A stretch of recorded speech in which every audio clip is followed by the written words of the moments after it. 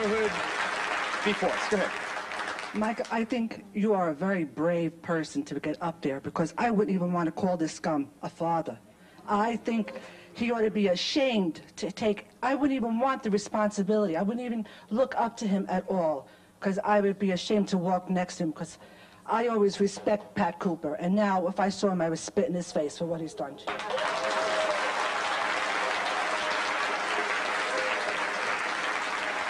Sure. In July on the Howard Stern show, no one's mentioned that Pat Cooper really got into it with his own mother.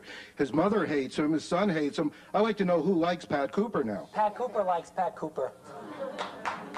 Pat, you're on the line. You can respond anytime you want. Let me tell you something, Geraldo. Let me tell you something. They can't beat me, no way, no way, because I know the kind of character I have. I know the kind of man I am. If they want to play games, they can play games all day long. I got a life to lead, and my life will go on. What the people in the audience don't seem to understand is very, very, very simple. Everybody has a right to defend the situation. Everybody has a right. Not only just one side. I got on this particular show because I wanted people to know I have a right also. They think I'm spit in my face. They want to put me down. You know what it is?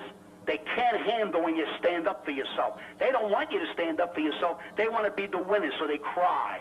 The minute you stand up for yourself and say, wait a minute, this is out of order, I got feelings too, they cry. How dare you stand up for what you believe to be right? See, only they can. Okay, hold on, Pat. Hold on. They ought to be ashamed of themselves. Okay, hold on, Pat. Hold on. 60 years old. Hold on, please. Let me get it. Hold on. I'd like to address your abandonment. You say that you were there for him financially, but what about his emotional state, or what about his physical state, or what about the state of the love or the hug that he may need every now and then, a little pat on the back that said, Dad, my dad loves me, you know? You got to say, I love you, whether you're doing it for the right or the wrong reasons. Let him know your heart is in it. Hold on. You want to respond to that, Pat? The complete question. Give me a fast synopsis of it. What did she say? She said that, what about the emotional support? Okay. For one reason or another, why didn't you show him something that every expert, every veteran parent, every kid knows a kid needs? Listen, you only got an hour's show, but I try to be as brief as possible.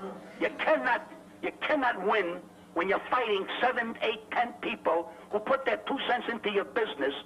A family that just aggravates you and keep aggravating you. So finally you say, hey, I can't handle this nonsense no more. I got to go on. And I went on. And you know something? I don't want to see my children on their terms.